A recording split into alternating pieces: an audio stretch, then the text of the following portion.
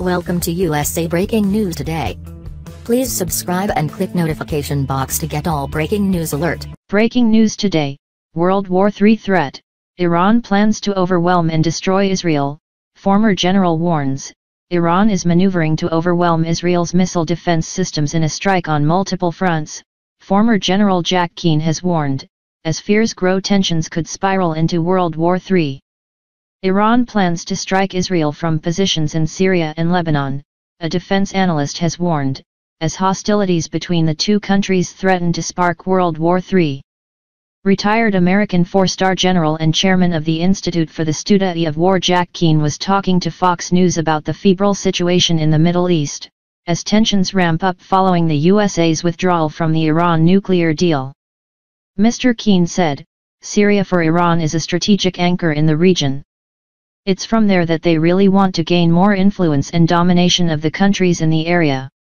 Case in point here is Israel.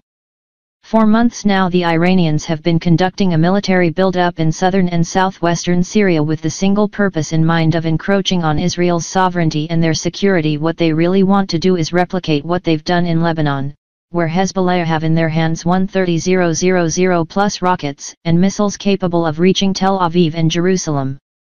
They want to do that in southern Syria and put the infrastructure in there to do that, so it would overwhelm Israel's missile defense system because they would be swarming at them from multiple directions."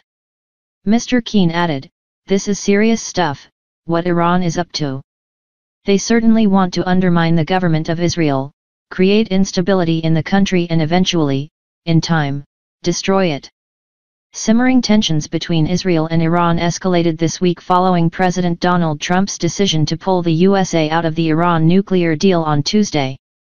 Following the move, the US re-implemented heavy sanctions against Iran, including on 6 individuals and 3 companies the administration says has channeled millions of dollars to the Iranian Revolutionary Guard's elite Quds Force. Israel launched airstrikes against dozens of Iranian targets in Syria on Thursday after Iranian forces fired around 20 rockets into the Israeli-controlled Golan Heights.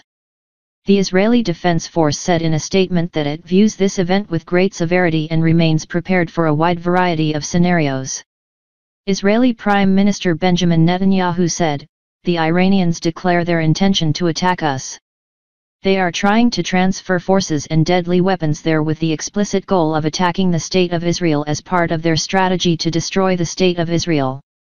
Iran insists it needs the ability to strike Israel as a deterrent to threats against its territory. Israeli hardliners, among them Mr. Netanyahu, have previously advocated airstrikes to destroy its nuclear program. Thanks for watch. Please share, like, comment this video and subscribe channel for latest news.